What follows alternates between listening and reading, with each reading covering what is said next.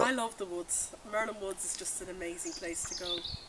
You know, no matter how you're feeling, you come in here and you just get peace and tranquility in your soul.